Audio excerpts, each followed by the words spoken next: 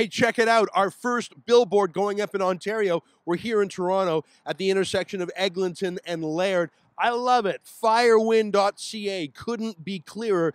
It's not just a comment on Dalton McGuinty and Kathleen Wynne turning Ontario into a have-not province economically. It's about the corruption. I don't know of any other politician in the country who has more criminal investigations swirling around them. It's incredible, and this is our way of fighting back, planting the flag in the Greater Toronto area, and there are more billboards to come. We're going to have one right outside Kathleen Wynne's office. This is only possible because of you, our viewers, crowdfunding it. So thank you very much. If you want more of these billboards, if you want radio ads, if you want lawn signs, the kind of things to fight back, go to FireWynne.ca and chip in. If it's $100, if it's $5, whatever you can.